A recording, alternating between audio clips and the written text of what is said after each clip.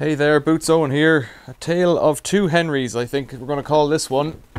So Henry number one, get that stuff out of there. Henry number one is a Numatic. And Henry number two is a Henry. Just take his snout off. So Henry number one, I think Big Henry is working. Let's confirm all of this now, imminently.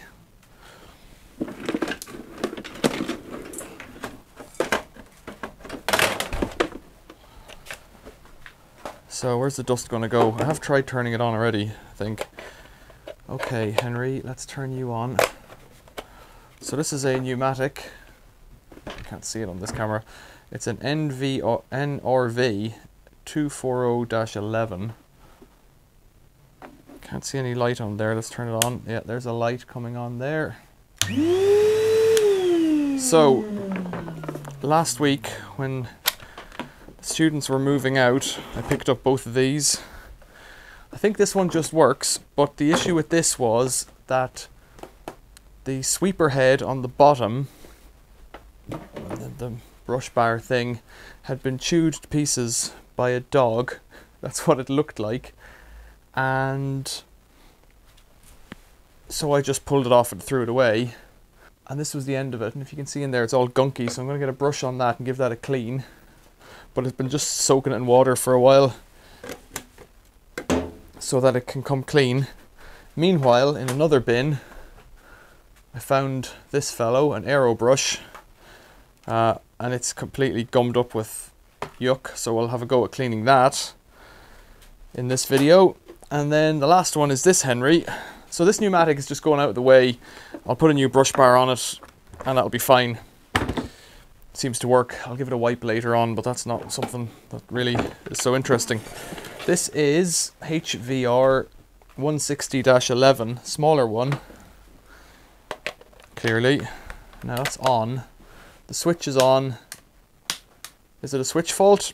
Who knows? So we'll get into this one today and see what we can do. I'm hoping it's clean. It doesn't really matter for the top. Actually, it is remarkably clean. Really? It is remarkably clean. Look at that. That's a bit of a leaf in there and a bit of moisture. Maybe. Right. So, Henry, let's see what I need to do here. Let's roll that up. It's probably come out of a rental house. It has a Torx bits. So the screws are all out. I took out all of them. I maybe don't need to take out the three in the center if it's just the switch. So with the ones out, if the four on the outside were out, you'd be able to lift off that cover. While I'm here, I'll lift this one away. We know that power was getting through the cord because the light was on. So because that light came on, we know that power is getting in as far as here. So we can snap this fellow here off now. This is quite a clean machine.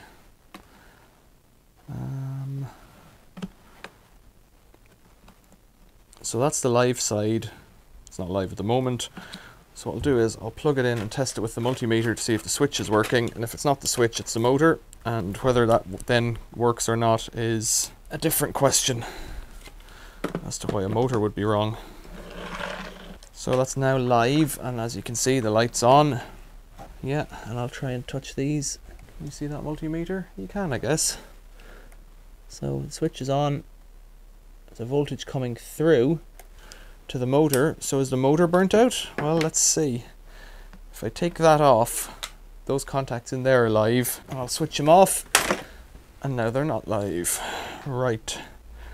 So I need to get into the motor. There's some little insect roaming in there. Into the motor, I need to lift this one off like that. So I was lucky that I had taken out those three screws, and I immediately see a load of rust. That'll tell me that something's not good on the brushes. Let's have a look at the commutator. It's there, so it's not too bad. There's a bit of dust on that filter. So let's try and lift this out with it.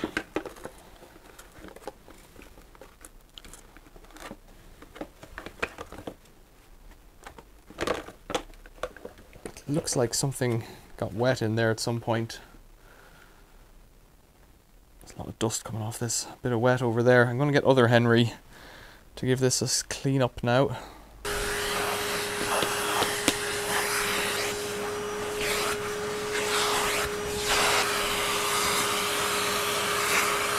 Let's lift that out. I've got a wasp beside me. Very strange.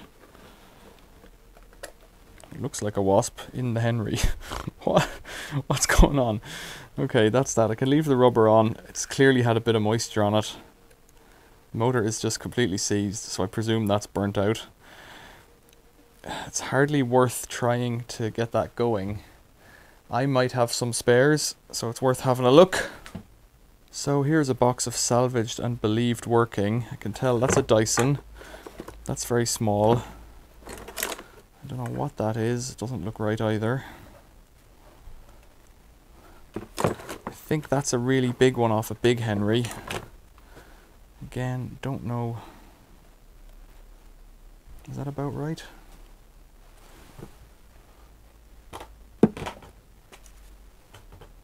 That's not quite right. That one may have been a something, but it's got no brushes. That's too small. Yeah, I think this came off. That's a 2-stage Henry. So I think I'm out of luck. Because trying to make these things fit, you think it's a good idea, but really it isn't. So I've given this a vacuum, and I have revived Henry motors in the past. It's all a bit crusty. So let's get a spanner or socket on there. So if we could get it turning. There we go. And then we could check the operation of the brushes. See, it was just seized on something small. It's not even, it doesn't sound bad, really, I say. I have revived a Henry, a James, I think, a yellow one in the past in a video that was so bad. It had basically been swimming for a while. Filthy, dirty, and completely seized, but just a bit of work got everything going. So the brush goes into a connector there, which needs to be jimmied up a little bit.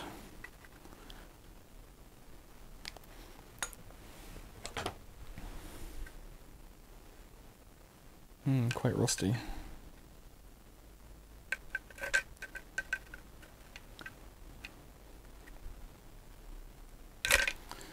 Don't want to go too hard at it because it looks like it's going to take the stake out with it.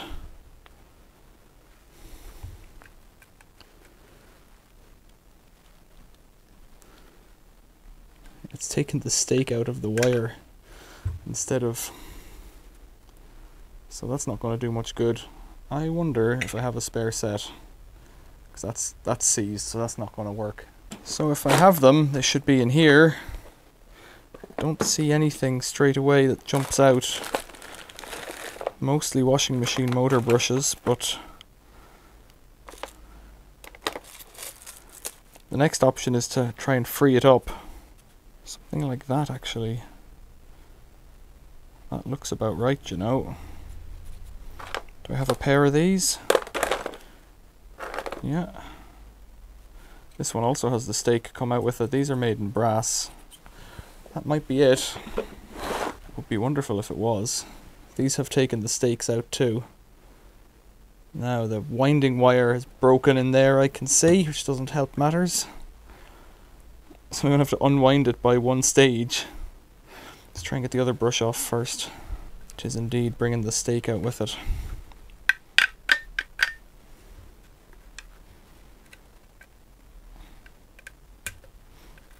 When I say the stake, I mean that little brass spade connector, so that's completely rubbed as well. To get that out, I have to get this off. To get this off, I have to pinch back those fellows. Tappy tap tap. No time like the present.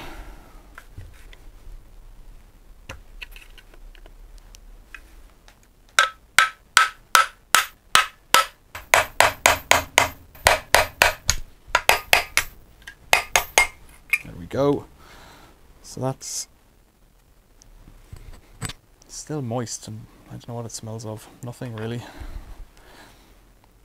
That's still moist in there. Let's get a cloth to give that a bit of a wipe. I need to give it a bit of a grip. This might need time to dry out a bit. So to grab this, I need to wrap it like this. And then I need to look at this thread here with the nut on it quite carefully. And it looks like it has a right hand thread on it. And that would slice your hand open as quick as lightning, so it would be good to grab it in some kind of a vise, but of course I don't have something like that capable of holding it without damaging it. So a rag.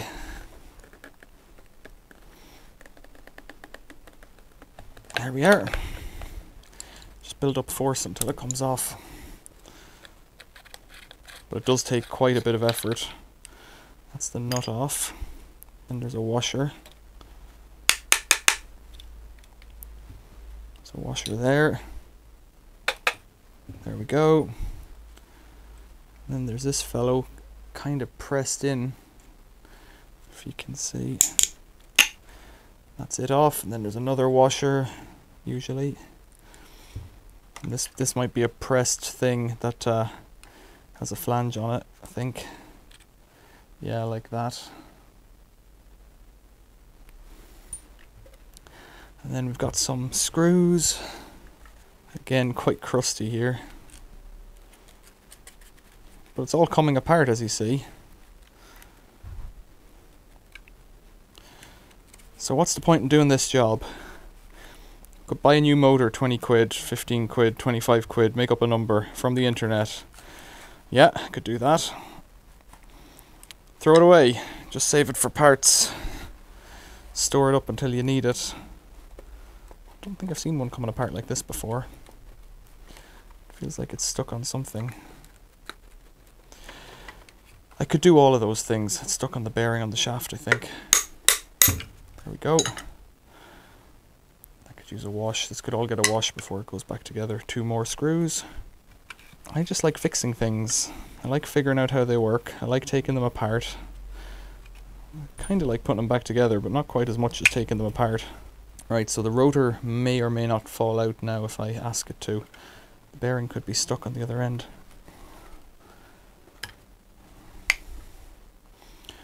The bearing could be rusted in there, so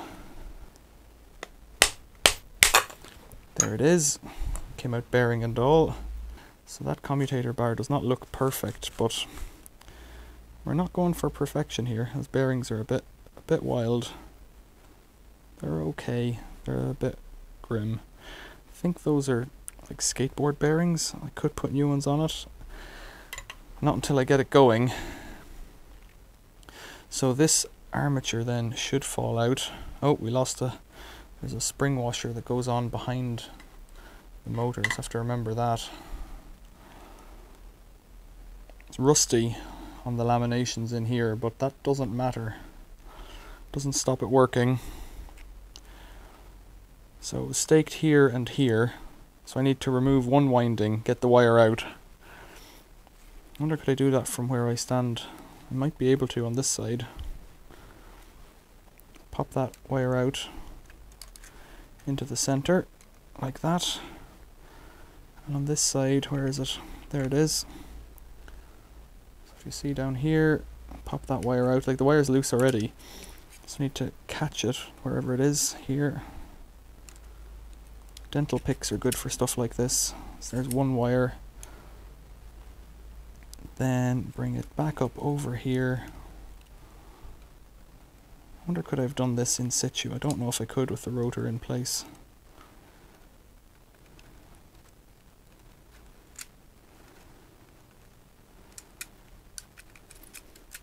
Just bring that wire up and have it hanging out for now. Like that. And then I'll do likewise over here. A heat shield or an over temp sensor, something like that. But it's given me resistance, so it's probably not burnt out. It's probably not burnt out, so that means that something else failed before it failed.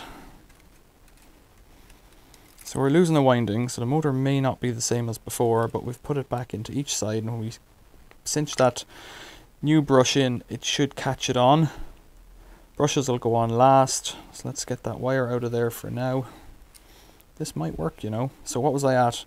These big screws need to go back in, then the armature, the rotor armature, then, well, the rotor. Then we can try brushes on it.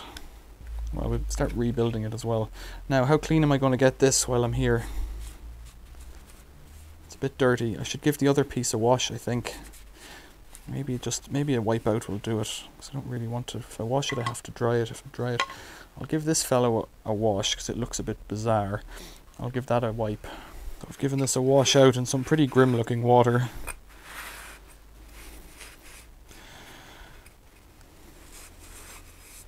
There's motor codes there if you're interested. Press pause.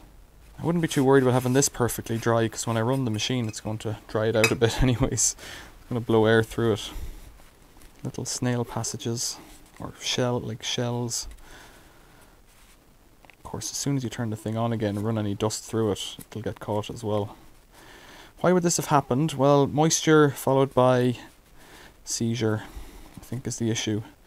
So it wouldn't take much for one of those bearings to be rusted up and for the shaft to get stuck, and once that's happened, you're not going to get it to turn, and once it doesn't turn, then it'll burn out or something like that. So the spring and the rotor go in there,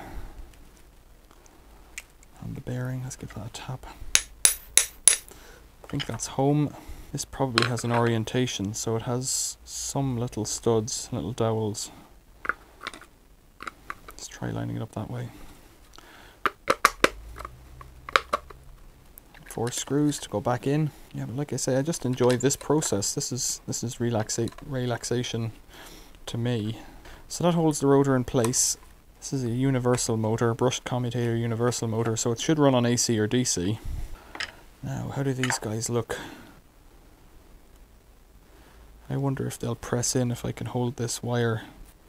It would be better if that was loose first, I think. I could try pressing this guy in first.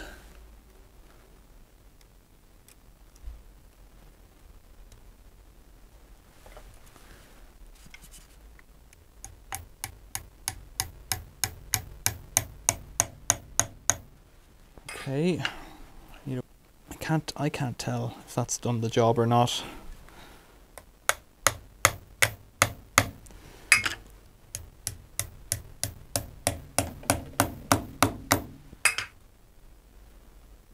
Difficult to tell. Electricity will tell us if it's working or not. So get that in there. Drive this down here. And then that'll be there.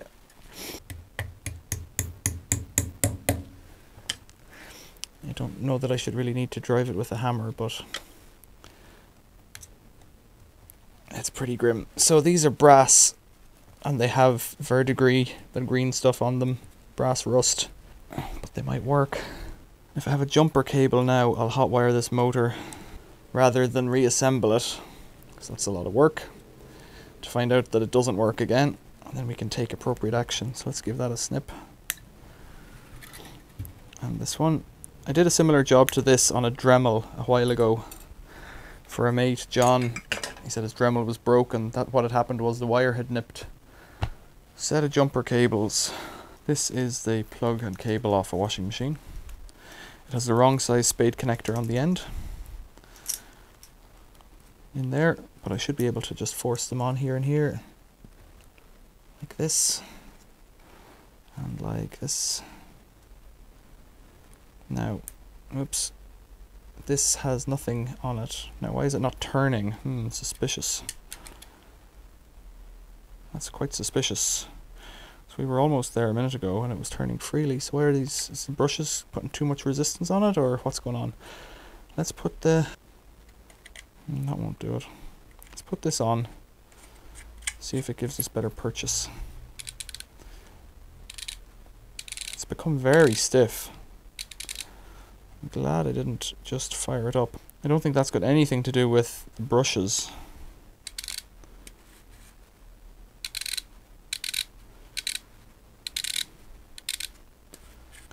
What I can do is put a drill on it and just give it a spin.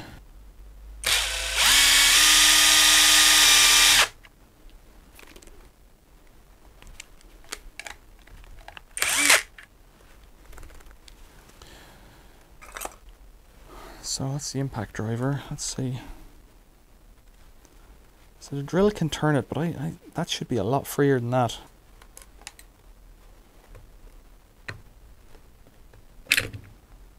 No. Yeah, it's not that. So I wonder if it is. I could clean these with alcohol or something, but clean them with WD-40 just the same. But it just goes to show. Like, that could have burnt out again and I would have blamed it on the faulty motor, but it could have been my reassembly. That's spinning freely still. Okay.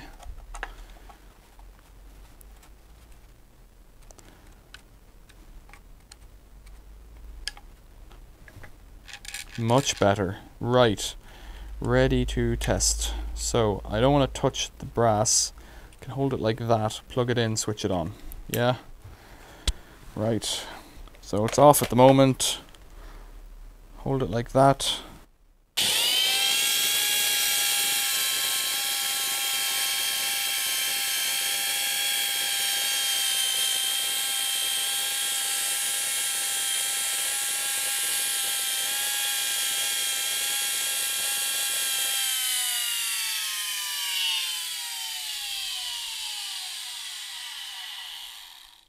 Don't know about you, but I couldn't in good conscience sell something like that.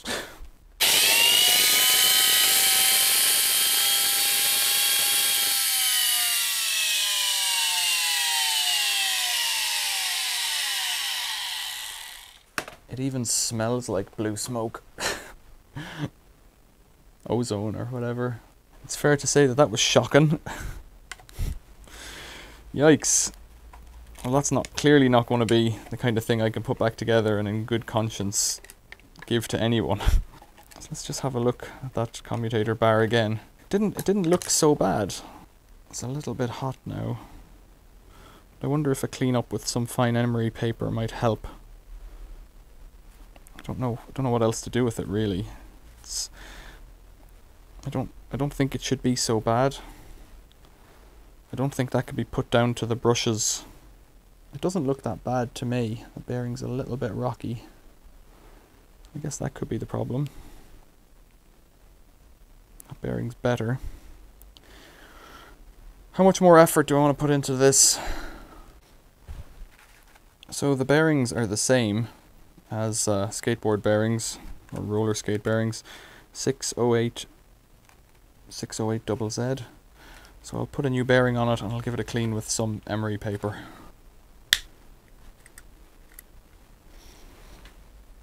It's moving anyways, so now I just need to put something small in there.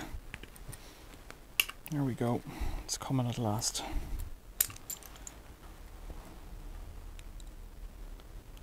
That new one's a sliding fit, which is not great. Very strange, but it should be. Sure, it's as good and as bad in that case. I can put that bearing on there, swap them over. That might give it a bit of a better fit. It's not great though. I don't know why some 608s would be loose and some not. Tolerances. I'll just try switching them over for now then. I'll press those on in the vise and come back and give this a polish.